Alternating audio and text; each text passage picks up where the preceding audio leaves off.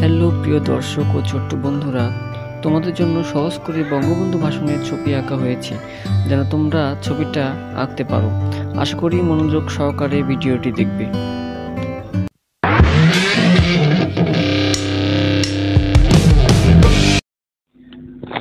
আমার যে কাগজটাতে ছবি আঁকবো সেটাকে আগে মেপে নেব, যে আমরা বঙ্গবন্ধুর পুরা প্রতিকৃতিটা কত বড় করব। ঠিক মাথার অংশটা নিলাম মেপে, তারপর সেখান থেকে ঠিক বডিটা কত বড় হবে এবং কেমন মোটা হবে। তো পেন্সিলের দাগ আমরা প্রথমে খুব গাঢ় করে দিব না, একটা খোরসা একটা মেপে নিচ্ছি। ঠিক এই হাতগুলো এত বড় হবে, পাঞ্জাবিটা এত বড় হবে, মাথাটা এত বড় হবে, একটা ধারণা করে নিলাম প্রথম দিকে। খুব হালকা ভাবে পেন্সিল দিয়ে, যেহেতু আমাদের এটা ফাইনাল না, মুছে ফেলতে হবে আমাদের এই দাগগুলো। এখান থেকে বড়ও হতে পারে, মোটাও হতে পারে, বা ছোট হতে পারে, আমাদের মুছতে হবে। আমরা ধারণা একটা নিচ্ছি যে ঠিক বডিটা এত বড় হবে এবং হাতটা ঠিক এ পর্যন্ত যাবে। এখানে যে টেবিলটা আছে, টেবিলটা কত বড় হবে, এবং এই পেন্সিলটা খুব চাপ দিচ্ছি না, খুব হালকা ভাবে এঁকে নিচ্ছি। তো আমাদের যখন মাপটা হয়ে যাবে তারপর থেকে আমরা কাজটা শুরু করবো। যেমন আমরা মাথা থেকে কাজটা শুরু করছি, তো সেই ক্ষেত্রে মাথা করার সময় আমরা মাথাটা কত বড় করব, সেই যে অংশটা নিয়েছিলাম সেটাকে আমরা ভাগ করে নিলাম। ভাগ করে নেওয়ার পর একটা ধারণা করলাম যে ঠিক মাথাটা ঠিক লম্বায় এমন হবে, বা চড়ায় হয়তো একটু এমন হবে, একটা ধারণা করে নিলাম। যে ভাগ করে নিয়েছিলাম সেখান থেকে আমরা শুরু করলাম কাজটা। একদম প্রথমে ভুরু চোখ এঁকে নিলাম। যেহেতু আমাদের এই কাজটা শুরু করছি, সেহেতু একটু পেন্সিলের এখন একটু চাপ দিচ্ছি, পেন্সিলটা একটা গাঢ় করছি। একটা চোখ হয়ে গেল, তারপরে চোখ ভুরুর অংশ গেলাম। আমরা ঠিক এভাবে ধাপে ধাপে একটার পর একটা যাব। চোখ আর নাক যেহেতু একসঙ্গে আছে, আমরা নাক চোখ চেষ্টা করছি সেই একইভাবে করার। তাহলে চোখটা করলাম, নাকের অংশটা করে নিলাম। এখানে পরে কিন্তু আবার মোছাও লাগতে পারে, যে নাকটা চড়া হচ্ছে বা ছোট হতে পারে এরকম। সেক্ষেত্রে আবার আমাদের মুছে ঠিক করতে হতে পারে। তো নাক করার পর আমরা নামলাম বঙ্গবন্ধু মুছে। মুছ এর সাথে মুখ আছে, কিছু দাঁত আছে, ঠোঁট আছে, সবগুলো খুঁটিয়ে খুঁটিয়ে আমাদের দেখতে হবে, দেখে দেখে আঁকতে হবে। তো আমাদের দেখাটা কিন্তু খুব জরুরি। আঁকার চাইতে খুব গভীর ভাবে আমাদেরকে দেখতে হবে যে কোন অংশটা কেমন, কত বড়, মোটা, চিকন। তাছাড়া কিন্তু আমাদের ছবি কখনো কিন্তু হবে না। ঠিক এভাবে ধাপে ধাপে আমরা এগিয়ে যাব। তো মুখের অংশটা আমরা ধারণা প্রায় চলে এসেছে যে মুখটা আমরা কত বড় করব। তো এটা আঁকানোর পরে এর মনে হতে পারে যে একটু আমাকে লম্বা মনে হচ্ছে বা একটু খাটো মনে হচ্ছে, তাহলে সেখানে মুছে আবার আমাকে ঠিক করা লাগতে পারে, এটা কিন্তু হতেই পারে। তো যাই হোক, আমাদের ধাপে ধাপে কাজটা করছি। কানটা খেয়াল করেন, কানটা প্রথমে কিন্তু আমাদের কানটা বড় বা মোটা হয়ে গেছিল, আমরা পরে কিন্তু ঠিক করলাম। এভাবে আমরা একটার পর একটা ধাপে ধাপে অন্তত মানুষের মুখ করার ক্ষেত্রে, বডি করার ক্ষেত্রে এগিয়ে যাব। মুখ হওয়ার পর আমরা জামার কলারটা করে নিলাম। জামার কলারটা করানোর পর আবার চুলের অংশে গেলাম, চুলগুলো করে নিচ্ছি।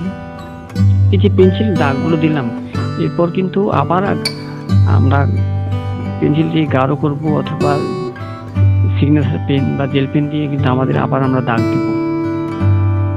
আর যদি জল রং করি তাহলে সেক্ষেত্রে আর আমাদের জেল পেন অথবা কলম দিয়ে করার দরকার নাই। সেক্ষেত্রে হয়তো পেন্সিলটা যেখানে একটু ভুল ভ্রান্তি আছে আমরা ঠিক করতে পারি। তো হয়ে যাওয়ার পর আমরা এবার বডিতে নামছি। তারপর আমরা আমরা আগে ফাইনাল একটা দাগ দিয়েছিলাম না, ঠিক সেইটাতে কোথায় একটু উঁচা নিচু হতে পারে, জামাটা যেহেতু বাতাসে নড়াচড়া করে, ভাঁজ হলে নড়াচড়া আঁকা বাঁকা হয়, ঠিক আমরা আঁকা বাঁকা ভাবে হাতটা করে নিলাম। তারপর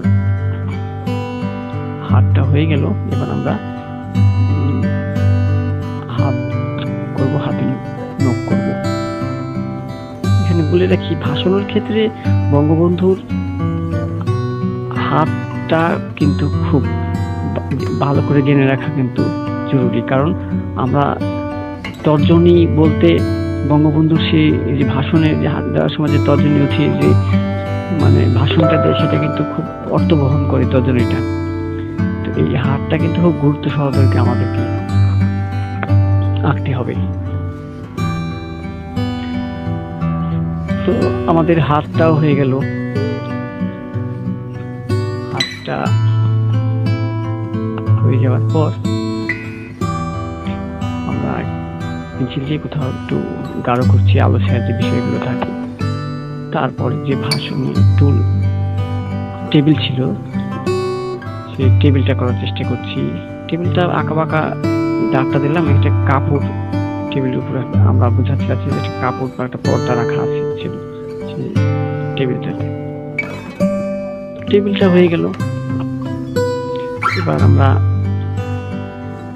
কথা বলার জন্য যে মাউথ পিসটা থাকে সেই মাউথ পিস লাগছে। এবং একটা জনসভায় যখন ভাষণ দেয় তখন কিন্তু অনেকগুলো ওখানে মাউথ পিস থাকে, একটা না অনেকগুলো মাউথ পিস থাকে। ঠিক আছে, সেখানে আমরা অনেকগুলো না দিলেও তাও আমরা 4-5টা দিব বিভিন্ন রকম অ্যাঙ্গেলে।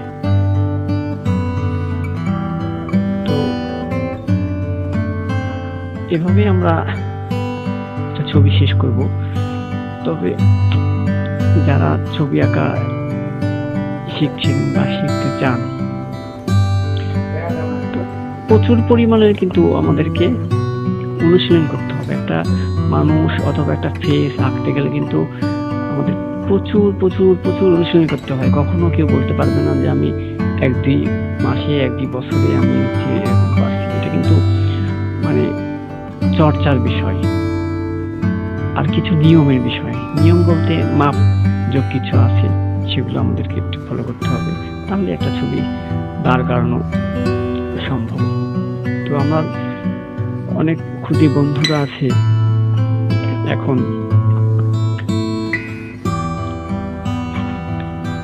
স্বাধীনতার মাস, প্রথমে হয়তো 7 মার্চের ভাষণ প্রতিযোগিতা হয়, তারপর আপনার শিশু দিবস, তারপরে আবার হচ্ছে আপনার স্বাধীনতা দিবস। এই সবগুলোতে কিন্তু বঙ্গবন্ধুর ছবি প্রায় সবাই আঁকে। তো এই জন্য আমরা এটাকে একটু ভালো করে চেষ্টা করব বঙ্গবন্ধু আগানোর। সবার যে মানুষগুলো আছে সেই মানুষগুলো করে দিচ্ছি। মানুষগুলো তো অনেক দূরে আছে, আর সেই জন্য আমাদেরকে কি করতে হবে, সেজন্য আমাদের মানুষগুলোকে যত মানে পেছনে যাবে মানুষগুলো একদম ক্ষুদ্র হয়ে যাবে, একদম ক্ষুদ্র ক্ষুদ্র হয়ে যাবে। তো একদম একসময় বিন্দু বিন্দুতে একদম পরিণত হবে। ঠিক মানুষগুলো ঠিক এইভাবেই আমাদের আঁকতে হবে। তারপর সেখানে হচ্ছে আমরা একটা পতাকা দিতে পারি, বা অনেক সময় জনসভায় বাঁশ দিয়ে বেড়া দেওয়া থাকে, সেই বাঁশগুলো দিতে পারি। আবার এমনও দিতে পারি কেউ স্লোগান দিচ্ছে মিছিল থেকে, এটাও আমরা দিতে পারি। তবে আশা করি এই ছবিটা যারা ভাষণের ছবি আঁকতে চাও বা শিখতে চাও, আশা করি এখান থেকে তারা অনেক কিছু শিখতে পারবে। আমরা জনগণরা কিভাবে দিব, আবার এই যে কিভাবে সাজাবো ভাষণের ইয়েটা, এগুলো এখান থেকে শিখতে পারবে আশা রাখি। তো পেন্সিল দিয়ে করার পর এবার আমরা জেল পেন দিয়ে একটু আমাদের যে বিষয়গুলো মেন বিষয় সেগুলো একটু আমরা দাগ দেওয়ার চেষ্টা করছি ছবিটাকে বের করানোর জন্য।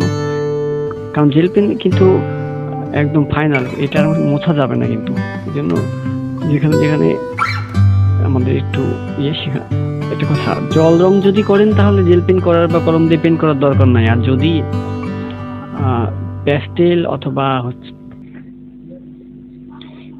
মোম রং, পেন্সিল রং এগুলো দিয়ে যদি করেন তাহলে কিন্তু অবশ্যই আপনাকে কলম দিয়ে বা জেল পেন দিয়ে পরে দাগ দিতে হবে, এই জন্য ছবিটাকে স্পষ্ট করার জন্য। আর যদি আমরা এই পেন্সিলের দাগের উপর দিয়ে যদি রং করি তাহলে সেক্ষেত্রে রংটা কালো হয়ে যায় বা ছবিটা অস্পষ্ট হয়। অনেকেই আমরা যারা ছবি সম্পর্কে ধারণা নাই, ভালো ছবি আঁকি রং করতে গেলে এই জিনিসগুলো আমরা করি না, যার কারণে ছবিটাকে হয়তো একটু অস্পষ্ট দেখায়। তো আমাদেরকে ছবি আঁকা হয়ে গেলে অবশ্যই জেল পেন দিয়ে একটা ফাইনাল একটা রেখা টানতে হবে, তারপরে আমাদের রং। তো আশা করি ভিডিওটা দেখে আপনারা কিছু শিখতে পারবেন। আর আপনারা কিছু এখান থেকে যদি শিখতে পারেন তাহলে সেটা এই ভিডিওটা করার হয়তো আমাদের সার্থকতা সেখানে। তো চ্যানেলটা যদি ভালো লাগে বা শেখার মতো কিছু থাকে তাহলে অবশ্যই সাবস্ক্রাইব করবেন বা কমেন্টে জানাবেন যে পরবর্তীতে কি আঁকা শিখতে চান। চেষ্টা করব আমরা আপনাদের সেই মতামতগুলো পূরণ করার। তো এরপর আমরা এই ছবিটা যে ভিডিওটা আসবে সেটাতে হয়তো আমরা রং করে দেখাবো ছবিটাতে, শুধু ছবিটা আমরা কিভাবে আঁকলাম আর তারপর জেল পেন মার্কার পেন দিয়ে কিভাবে আমরা ড্রয়িং করছি সেগুলো দেখাচ্ছি। তো দেখতে থাকুন আর সবাই ভালো থাকবেন।